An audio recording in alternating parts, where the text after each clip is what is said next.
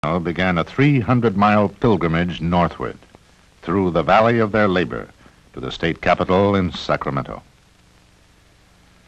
The march was more than a means of dramatizing their strike, more than a plea for laws to protect farm workers, more than a demand for recognition of their union.